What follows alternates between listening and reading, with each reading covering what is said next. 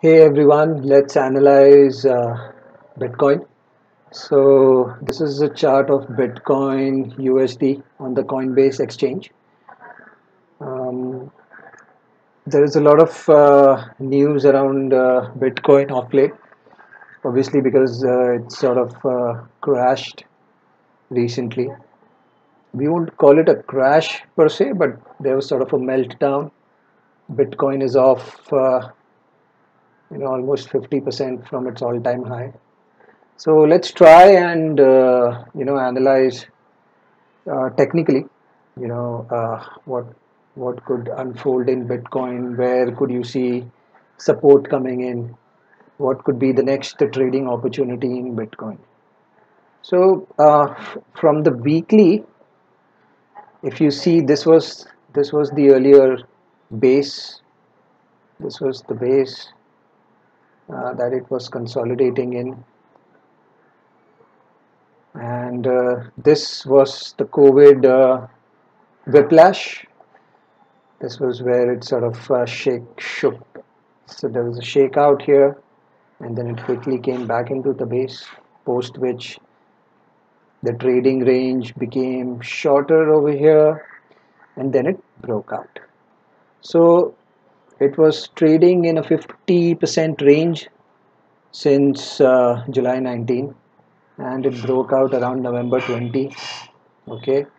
The returns from thereafter were around 200 to 300%. It went up by 350%. So this is what unfolded in Bitcoin in the past.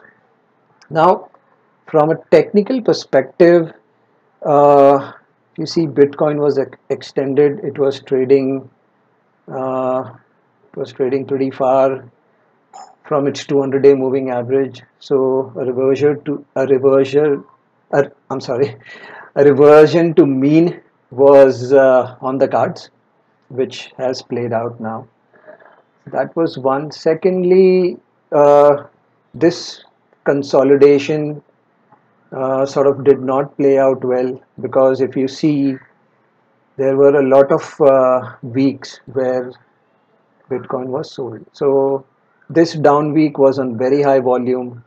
This down week was an exceptionally high volume. This down week was an exceptionally high volume. There was this week which was exceptionally high volume. So this volume bar represents the 50-day average volume, and this is the 50-week average volume. So so it broke down below this consolidation level. This was the consolidation level, if you can see. This was the consolidation level, and it has broken this consolidation level. So what can unravel from here? My guess is that whenever Bitcoin tries to come here back into this zone, it will most likely feel selling pressure, because it has broken down very vigorously from this area, and it will feel the selling pressure. So that is something that one needs to be aware of. Okay, let's go to the daily chart. On the daily chart, there were multiple instances where you will see there is supply coming in. So any down day with a volume higher than the 50-day average volume is considered as a down day, according to the analysis that I do. So there were multiple instances where Bitcoin was falling on the relatively higher volume. The down day is on higher volume. So this was primarily turning out to be, you know, technically bad for Bitcoin on the long side. So what you will also see is Bitcoin broke below the 50-day moving average over here, and then it failed to, to reclaim it and then trade above it uh, for at least 2-3 weeks. So that did not happen, and the moment it broke down again, it had a big fall. So if you see, it broke below the 50, went up again, was consolidating in this area, and the moment it broke below this, it had a fall of roughly around 37-38%. So now where do we see support coming in, or where can be a buying interest? So if you see this area, this was the earlier area where consolidation happened. So my bet is that this is the area where buying and selling has happened, and then Bitcoin has gone up substantially from here, from 41,000 to roughly around 60,000. So some amount of buying interest can come in this zone. So that can unfold. This is the area that I am looking at for short-term support and short-term buying interest. So when we go to the daily, what's happening now? It's sort of consolidating in this range. So what sort of trade can we execute? What will I look for if I want to go long? Um, if I have gone long, if I would like to go long here, then I would like to basically buy in this zone and keep my stop loss, depending upon what is my risk appetite. So if you are buying in this area, and your risk, you can risk say 20% on the downside or 25% on the downside, so you could keep a stop loss around this area. So it all depends on where you are buying and what is your risk appetite.